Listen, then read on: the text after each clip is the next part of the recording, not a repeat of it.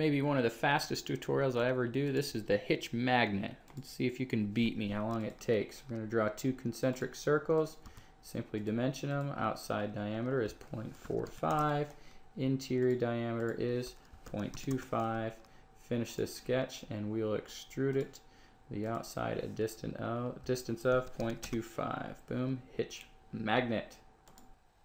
Here's a quick tutorial for the hitch peg on the miniature train.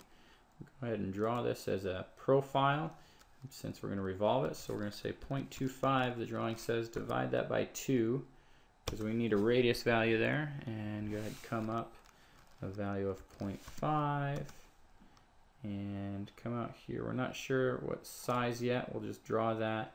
And then we need the arc tool to bring us to that center line. Use the arc tool. I didn't make it coincident there, so drag that endpoint right on there. See that coincident point icon pop up. Finish your shape, and let's add some dimensions here. The overall height of this part is noted as 0.65. The outside diameter, again, we have to divide that by 2 for the radius, is 0.2. And then this radius is surface radius 0.208. We're fully constrained. Finish that sketch and just do a quick revolve and use that center line as the axis. And there is your nice finished hitch peg.